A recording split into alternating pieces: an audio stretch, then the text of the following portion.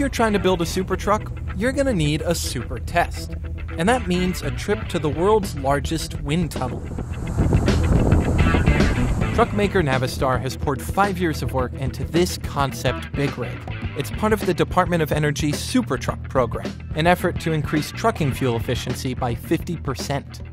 The results of this truck can be used to pass on greater fuel efficiency to our customers, so reduce emissions, lower costs for transportation.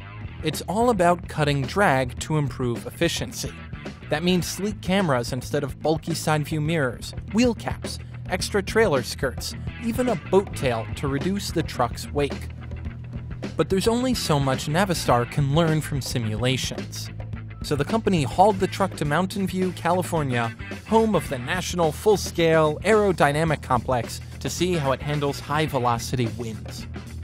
Opened during World War II, this facility helped develop early jet planes and the NASA Space Shuttle.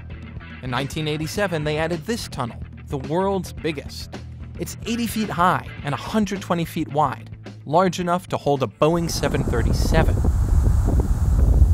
This sucker has blasted 100-mile-per-hour winds at everything from helicopters and planes to the parachute that landed the Curiosity rover on Mars. At the beginning of each test, engineers in the control room fire up 6 massive turbines. Each runs a 22,500 horsepower motor, and in minutes, this place becomes a giant vacuum, sucking air from the outside and steering it back out the other end. It moves so much wind, the Air Force, which now runs the facility, warns local pilots about turbulence before cranking up to full speed. No surprise, things can get a bit out of hand. For example, parts can break off and go flying down the tunnel. There's a lot of things that can go wrong. So we have an entire crew of people making sure that we're doing this properly, safely, and that everybody walks away at the end of the day and ready to go again tomorrow. Today's test is a bit calmer. Navistar engineers study data from inside the vehicle and monitor how this smoke flows around the exterior. They'll use the test results to spot weak points and perfect the aerodynamics.